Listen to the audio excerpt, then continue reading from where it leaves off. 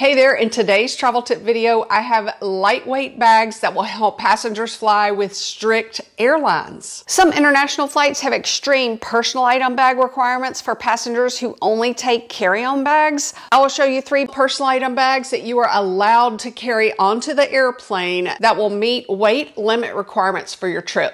This first backpack is small and not deep. One thing that I like about these straps is that they are streamlined if you do not want to use it as a backpack.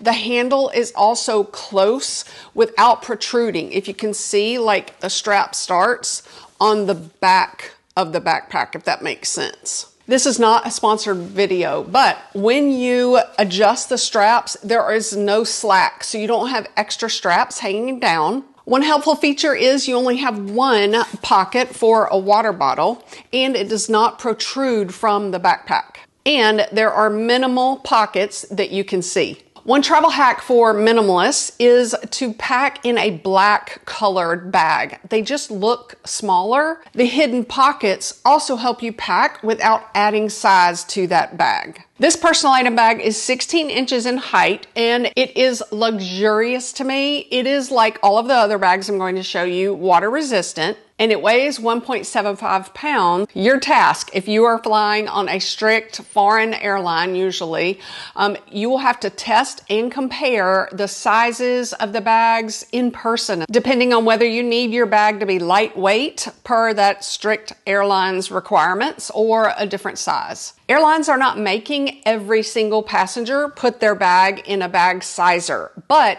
if you stand out, or if you've got everything hanging off of it, or it looks bigger than it should, then you might be under that scrutiny. So here are some travel tips and the next couple of bags that I have to show you. Tip number 1 is to search your airline's bag requirement size, as well as what the weight limit is. My tip is to read the fine print when you purchase your ticket. It's so frustrating. I wish they would let you know ahead of time that you're going to be on a partner airline and that they have severely limited size requirements or weight restrictions for you. But look for those words, partner airline. Another tip is to invest in an hour of your precious time and call the airline or find an email somehow and that has it in writing so that you can prove it or ask more efficiently or ask with more authority.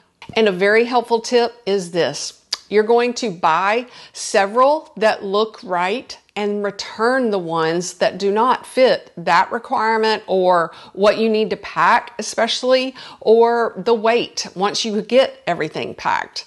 I have to see the bags in person and really test them out before I know if it's going to be for me.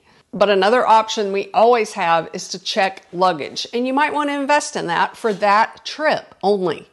This next bag weighs 14 ounces, not even a pound, and it has a 30-liter capacity of volume inside though. So if you pack it all the way full, it might look oversized. So just know that. This personal item bag is collapsible and it is packable. So it comes to you packed in and folded up in this front pocket. And one con against this type of bag is it has no structure whatsoever. So one tip might be to pack your heaviest items or like compression cubes or folded clothes or rolled clothes in the base of your backpack for 2 reasons. 1, to give it structure, and 2, to fill up all of the empty pockets of space as you build up from the bottom. Because when you get to the top, it's easy to find little pockets of space with your extras that you're going to be packing. But it's harder to find the empty pockets of space near the base. So you're going to take care of that ahead of time. One tip is to pack your travel essentials horizontally and then test it by packing them vertically and see which one offers you more space or maximizes the space of your personal item bag. Another tip is to notice the features that this bag offers without adding size, okay? You're looking at the pockets, you're looking at the tabs that you can attach items to or hang items from. You're looking at the water bottle pockets. Like, see, this is a mesh and very lightweight water bottle pocket, but I can pack something in there besides a water bottle. You're also noticing these straps. Like the other ones were padded just a little bit, but these are like paper thin. Can you see? And the strap is on the back, so it does not add height to the bag size. You might notice if it has locking zippers for that particular trip. One travel hack, instead of looking for a bag just because of the locking zippers, is to buy one of those clips that will connect your zippers, which slows down a thief or someone trying to use a pickpocket trick on you. You can see that I've tested or tried to show you the volume that is available inside this tiny lightweight bag with a Costco-sized paper towels. If you've never seen the Costco paper towels, which are not wrapped anymore, don't like that feature, it shows you how deep the bag is for having to pack in only one bag, or to maximize what you can pack by packing in only one bag. In a video that's going to pop up, I have tested the rolling method, the folding method, and packing only in compression cubes with the same amount of clothing, so you can see and compare how it might work for you. Surprise! I have a bonus backpack that I totally forgot about. I've had this anti-theft backpack for at least 5 years. The quality is top-notch as well, so I've kept this backpack.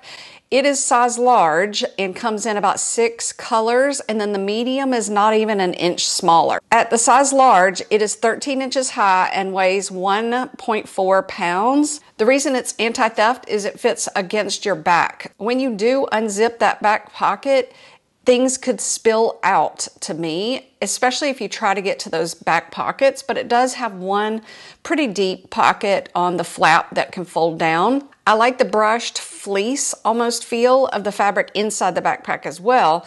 Another feature of this extremely small backpack is that the water bottle pockets do not stretch whatsoever. So I would pack something down in there to secure it.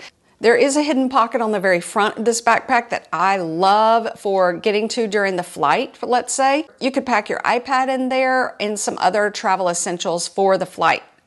It does come with a strap, so if you would like to carry it as a tote bag, that's what those clips are for. And then you could also lock the zippers with the little clip I talked about. This bag that I have had for probably 3 years does have locking zippers, and I totally forgot that I have had this bag last December when 2 pilot wives took this bag to Belgium for a Christmas market trip. I've never wanted to use this bag because I thought that I would be going into my backpack very often and having to take time to get through the locked zippers, but that wasn't the case because you hardly ever go in there because you're using a crossbody bag mostly. This personal item bag weighs 11 ounces and is 17 inches long if you fill it full. But since it is collapsible, it can look smaller or shorter. The fabric on the front is slash resistant, and the bottom, the straps are thicker, you can see, but they are also slash resistant. And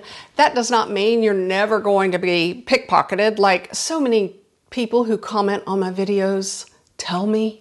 But it means that it's going to slow down a criminal, and you don't want to be an easy target. I have a whole video on that though. But these features of lightweight bags will only help you if it fits your airline's strict requirements. I don't know if you can see it. It has this little bitty tab that you could hang something on. It does have the water bottle pockets. This is not a pocket. This is what you would fold it into when you're done with the bag. So it does have a little bit of structure, just a little bit more than the second bag I showed you.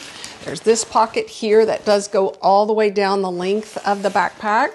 Notice the handle is on the back. It's not adding height to the size of this bag either. You do have the straps that hang off. If you also need to pack medicine in your personal item bags, because you know you never want to pack them in checked luggage or any suitcase that gets checked at the last minute to the belly of the airplane, I do have the rules for packing medicine, especially in foreign countries' airport security with their rules, so watch that when it pops up. And I will have the links for these small minimalist personal item bags in the first comment, as well as in the description paragraph that's under every one of my videos. All right, I hope this helps. Good luck to you, and let us know if you are severely restricted by the weight or the size of your bag and what travel hacks you used to be successful. Thanks for your time.